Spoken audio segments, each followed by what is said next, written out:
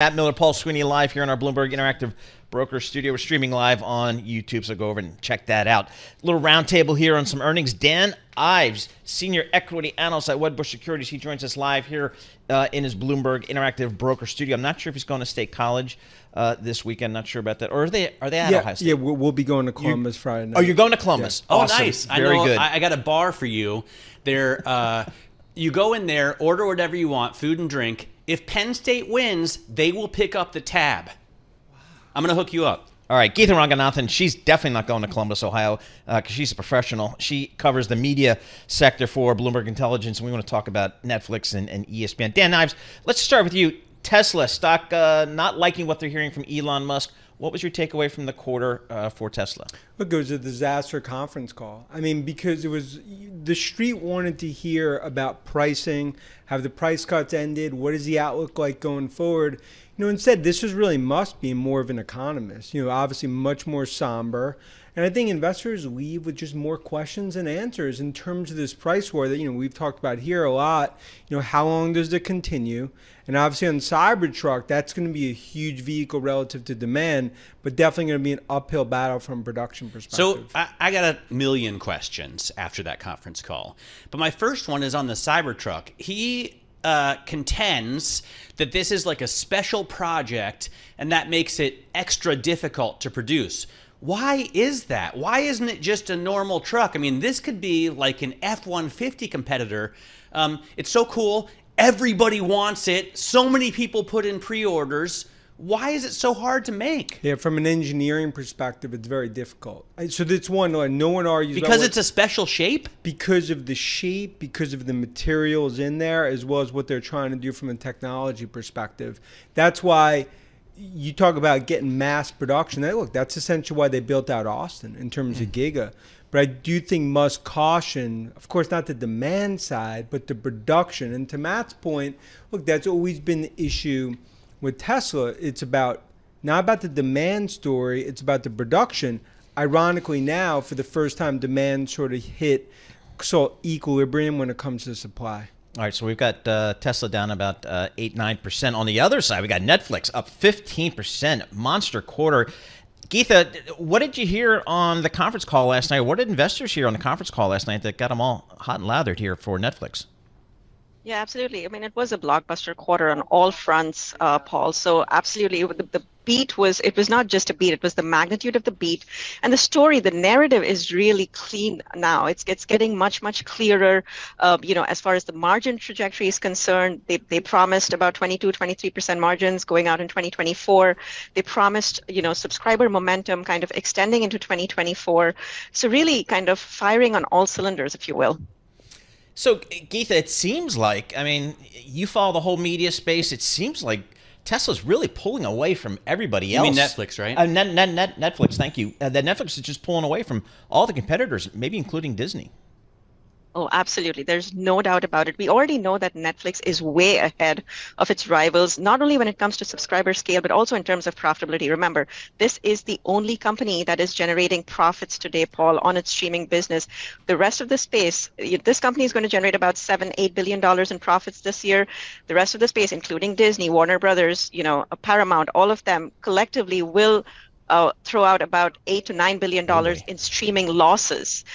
So obviously, when it comes to profitability, when it comes to operating leverage, there is no doubt that Netflix is the clear winner. They are the dominant player.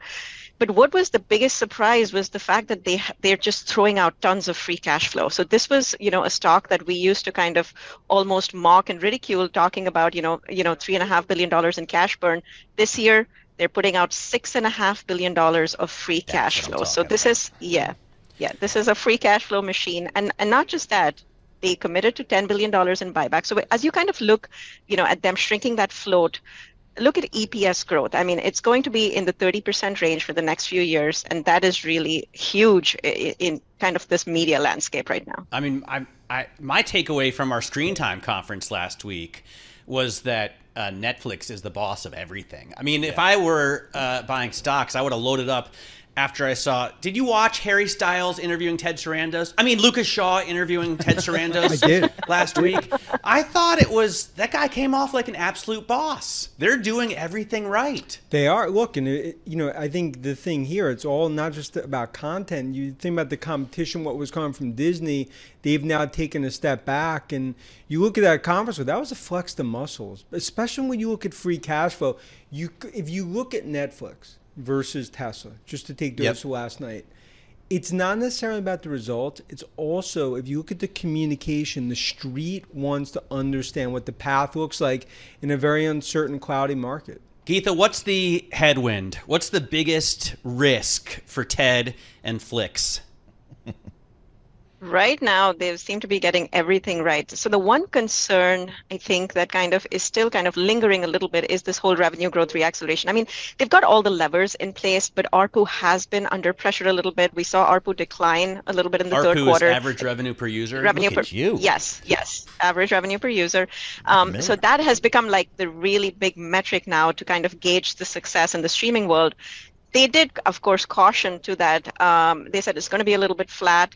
But then again, we have price increases that are going into effect. We have the ad business that's going to take off. So as we kind of look to 2024, everything is in place for that metric to kind of ramp up pretty significantly as well. So right now they're getting everything right.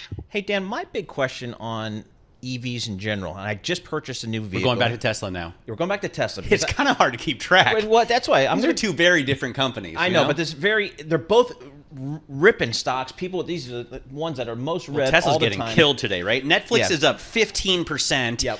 Tesla is down 8.7. But for me, the big issue, having just purchased a new car, BMW X3. He loves the X3. Love the X3, although I have like 12 miles on it. I'm just walking back and forth to the train every day. Is end demand. I really have questions about what is the real demand out there in America for EVs. Like, I'm thinking beyond the rich, beyond like a second or third car. Like, right? is there a political angle here? Like, I think half the country will never buy an EV. Look, I mean, you're starting to get into a debate around what the demand curve looks like. But Yep. ultimately, price is so important. If you go back to traditionally Tesla, 75, 80, 85,000. Now, even with the tax credits, 35, 40,000, depending on what state you live in. But it does also, you talk about the battle from the Beltway and what's happening here, even with UAW and what's happening in Detroit with GM and Ford, it's all price driven. 3% of automobiles in the U.S. are EVs today. So we believe that goes 10, 12%. There's going to be massive winners.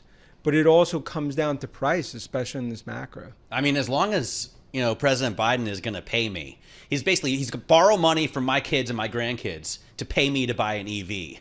I'm interested, but I want the Cybertruck. That's the one I want. Exactly. And Miller's going to have the Cybertruck while watching Netflix in full self-driving in 3-4 years. Hey, Geetha, another big day in the world of media yesterday or in the past couple of days, Disney, for the first time ever, released financial results for ESPN. And my takeaway was two things. One, their profit margins are, there's still a lot of cash flow, almost $3 billion of EBITDA, but it declined big time, and it's nowhere near the number it used to be. What is ESPN, or what is Walt Disney Company going to do with ESPN? Yeah, that's the big question, Paul. And I mean, one of the reasons that they kind of broke this out as a standalone unit was because they really kind of wanted to show, potentially future investors, if they're planning to sell a stake or if they're planning to spin it off, what the financials kind of look like. But obviously, the top line actually looks pretty stable at $16 billion. It's really the profit margins, as you rightly pointed out. I mean, you look at the traditional cable business, it's about 35% margins. You look at ESPN's margins, it's 15% this year. So that is a little bit concerning. And obviously, it is only going to go lower given that, sports rights fees are increasing astronomically. So they really need to do something with this asset. We know that they need to do it fast. The question is, do they sell it? Do they actually sell it to Apple, as has kind of been said or do they, spin it out? Again, we'll have to wait and watch. But they are definitely going to. I kind of feel like I have to apologize to Geetha because the 25 years I had covering the media industry were the golden years. Everybody made money. What I've left to Geetha is just a hodgepodge. I don't know what's going on out there, Geetha. Can you get any investor out there to say, I want to overweight media? No, not at all. Ay, I mean, everything is down in the dumps right now, other than, of course, Netflix. But we'll have to wait and watch what happens with Disney. I think they have a great collection of assets. They're trying to do everything that they can, but Bob Iger obviously has a lot of challenges ahead of him. including All right. naming a successor, maybe. Yeah, it seems like that is one of his worries, but others are just as pressing. I'll be interested to see if the leagues come in and get a piece of ESPN. Is that still on the table? Dan, what do you think? Could like the NFL and some other professional sports leagues come in and take a big chunk of it? Look, we believe this is ultimately going to lead Apple to acquiring ESPN. Oh, you think Apple? It's all Apple. Our So does Laura Martin, yeah. Our thesis has been, and Laura's talked about. Laura says all of Disney. No, so Laura talks about Disney, Yep. which obviously makes sense there too. But we believe it's really about ESPN, the live streaming asset. If okay. you look what happened with MLS and Messi, I think they recognize in terms of Cook and Cupertino, even though M&A is obviously not their sweet spot, ESPN's a unique asset. It'll be a better buy than Beats, right? And that was $3.5 billion. How much is ESPN going to cost? I mean, we think 40 to 45 billion is probably what would be the price tag. Nice. But then when you look at Disney, as this conversation is talking about some of the parts, you sell Disney, and that's why there's more and more pressure on Iger and the board. What's to Disney do worth? some- Like 150? Let me pull it up right now. DIS. Yep. Disney is currently in market cap terms worth 153.7 billion. And we There think you go. about a third of that value. So is if they get ESPN. rid of, let's say they get $50 billion for ESPN. Geetha, what is Disney then worth if they sell ESPN for $50 billion? That is actually a really, really high multiple. So, if you kind of look where cable stocks are trading right now, they're trading at about 7.5 times EBITDA. At 7.5 times EBITDA, ESPN would be worth about anywhere from about 22 to 25 billion. So it'll be interesting. It'll be interesting if they can get that 15x multiple. That would actually be awesome. But again, you have to kind of look at Disney's, really bread and butter of the business. That is the parks business. That is going to, just a few years ago, parks used to bring in only about 35% of operating income. This year, it's bringing in about 75% of operating income at $10 billion. Yep. So, Disney really is parks right now, and Yep, parks absolutely. itself should be worth, I think, 200 billion. Nice. I just want to, Dan, finally get back to Tesla in terms of production and the Gigafactory.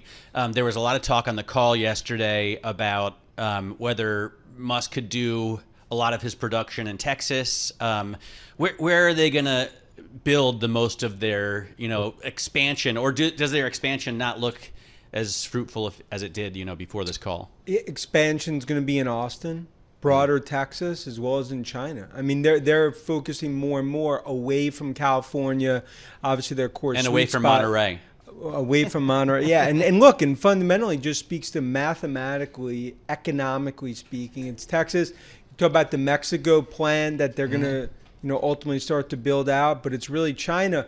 Capacity right now is not the issue. It's about the price cuts. Keep cutting prices. That's a bad spiral. Yep. All right. Dan Ives, senior analyst at Wedbush Securities, covering all that fun stuff in tech. And Geetha Ranganathan, she is the media analyst at Bloomberg Intelligence based down in Princeton. And Dan, heading off to Columbus, Ohio to see undefeated Penn Great State state of Ohio. take on undefeated The Ohio State University. Ohio State. Huge.